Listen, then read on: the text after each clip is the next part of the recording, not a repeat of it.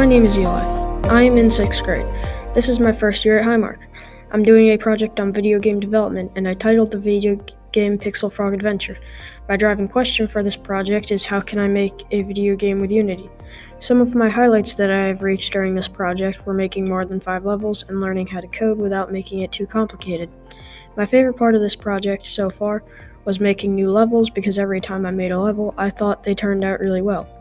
The hardest part of this project was when I just started and I had to do a lot of coding before I could start making levels and really know what I was doing.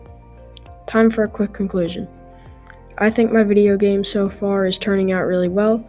I think that coding isn't all that difficult if you know what you're doing. I think that if I put my mindset to it, I can do just about anything now with Unity.